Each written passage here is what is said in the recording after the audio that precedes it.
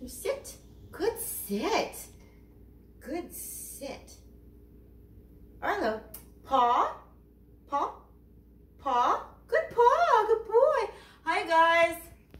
Well, I'm home just like you all, and I'm here with Arlo. Arlo, can you look at the camera? Look, Arlo is our new puppy. Arlo, spin. And we've been working on tricks since we've had a lot of time in the house together. Arlo, down. Good down. Good down. Okay. Good down. Arlo, dead. Good dead. Good dead. You want to do that again? Arlo. Oh, down. Down. Arlo. Hey. Hey.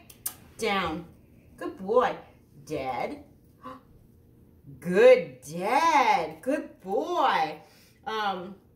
So before Arlo, I had another dog, and he knew how to play dead too. But when Greta was born, I didn't want to play dead with the dog anymore because I was concerned that Greta would grow up thinking that dead things could just come back to life.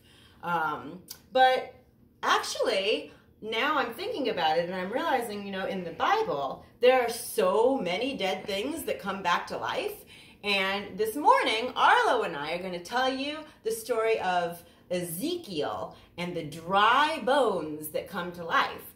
And in order for Arlo to help me here, we're going to get his bag of dry bones, which I've hidden. And Arlo's going to help me out by lying down nicely and eating one of the dry bones while I tell this story. Here you go, Arlo. Here's a dry bone for you. Good boy. All right.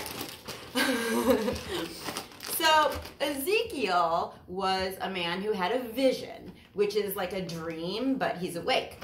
And Ezekiel sees himself led by God to this valley of dry bones, a valley with layers and layers of dry bones. There's no sign of life anywhere. Can you close your eyes and see if you can see that dry valley filled with bones? Well, Ezekiel heard God say to him as he envisioned this valley of dried up bones, God said, "Do you think these bones can live again?" And Ezekiel says, "Oh God, you know."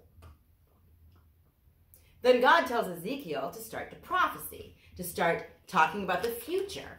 And as he does, God starts doing the work to bring the bones together and connect them.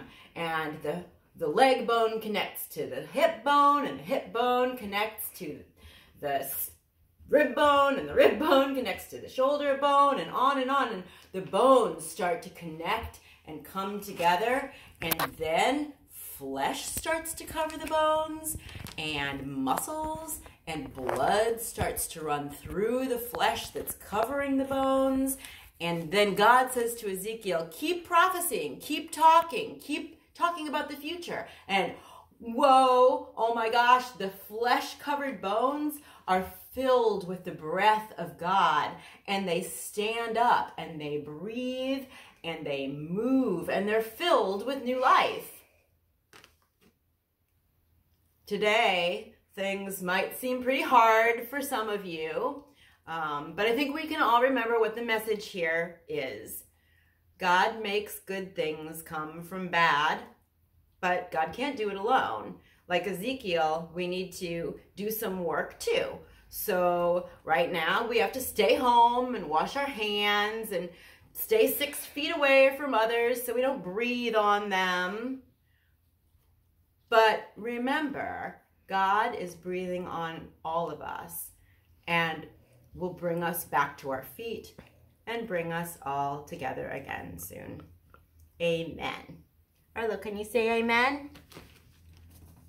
Amen.